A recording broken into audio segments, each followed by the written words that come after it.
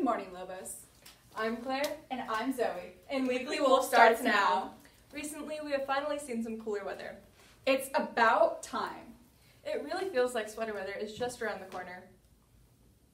You know what else is just around the corner? The second quarter. And fall break. More on current events with Sophia. Our elementary cross-country team won the city championship last week. Today is the high school honor society trip to Factory Obscura. We will be leaving from the school at 5 p.m. after cheer. Monday is the all-region choir festival. This year, 11 more students will be singing in the choir. In the junior high, we have Abby, Caitlin, LaVey, Grace, Jimena, and Cade. In the high school, we have Jacqueline, David, Winston, Mason, and Brendan.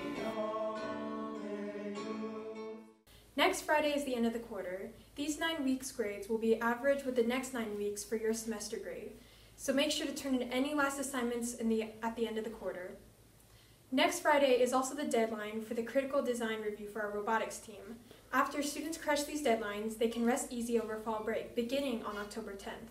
Well, almost all of our students can. Our high school academic team will be traveling for their first meet. This competition will determine their seating at districts, so wish them luck. 3 of our high schoolers will be traveling to Chicago to look at colleges, and some of the robot drivers will be traveling to Alva on the 15th to practice with our robot. Reporting for Weekly Wolf, I'm Sophia. Thanks, Sophia. Mrs. Sheets is a new teacher in the elementary this year. She is currently teaching 5th grade. Let's go learn more about her with Avani. How do you enjoy teaching 5th grade at Lion Academy? I love it. I love that age, and I like how independent they can be, but at the same time how they still enjoy playing with the smaller kids. What is your favorite subject to teach? All of them. Science is awesome. I like to be hands-on with science. I love math, and having competitions to see who remembers what, and speed recognition. And then reading. We just actually finished reading a book, Holes, and we're about to read Stargirls, so it'd be hard for me to pick. What made you want to be a teacher? So, funny story. So I was in the Army for 15 years, and I got out, but before I was in the Army, I really wanted to teach.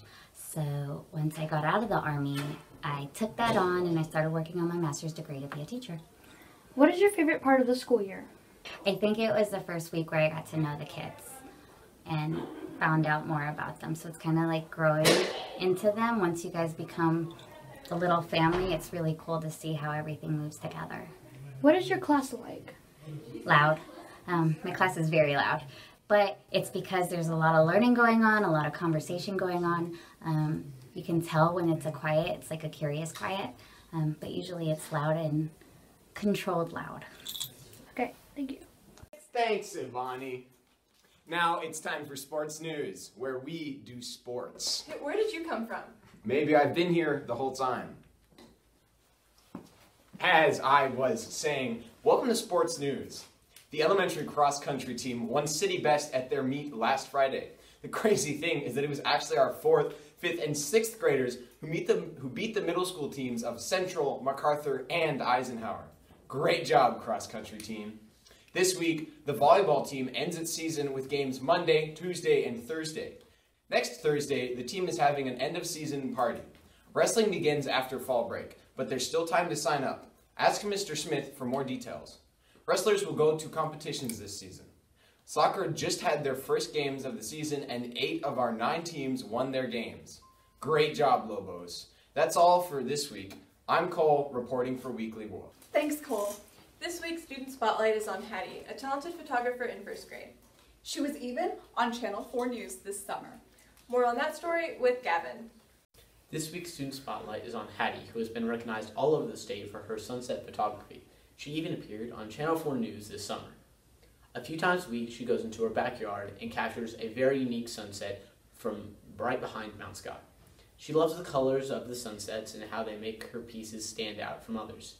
She's displayed pieces all across southwest Oklahoma, including in one of our very own Viridian coffee shops. They are currently on sale in a wine shop in Medicine Park. She told us that her family is planning a trip to Greece in the near future, where she's hoping to get even more sunsets. This time over the Mediterranean, and maybe even a couple of the sunrises as well.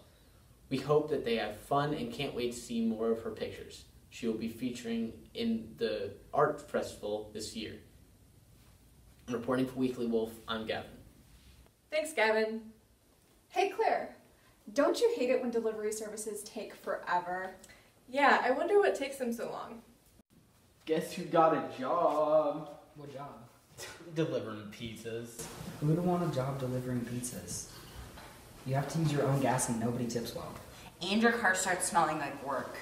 Yeah, sure. But you know what? I get a $10 bonus if I deliver the pizza in under 10 minutes. Wow, $10. Sign me up. Yeah. Joke's on you, because it was 10 pizzas in one night. That's $100 in my pocket, not yours. Y'all don't get anything. Man, I've got a text. Gotta run. Later, losers. Catch you later, losers. That guy can be such a jerk. It's not wrong about making an extra $100 though. Fair. You know what I could do with it? $100. Get a real haircut. Leave. Ow!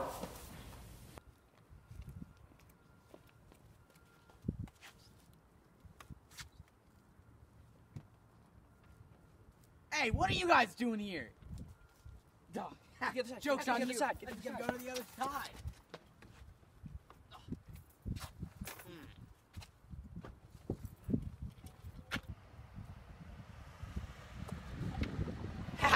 Stuckhead!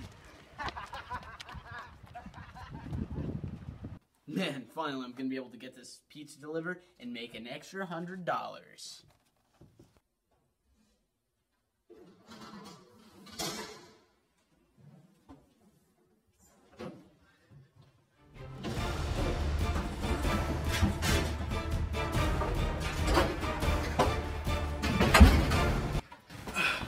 Here's your pizza, ma'am. Thanks. I got $100. I got $100. I got $100. You got squat. Told ya. Thanks guys. Well, that's all the time we have for this week. See you next time on Weekly Wool!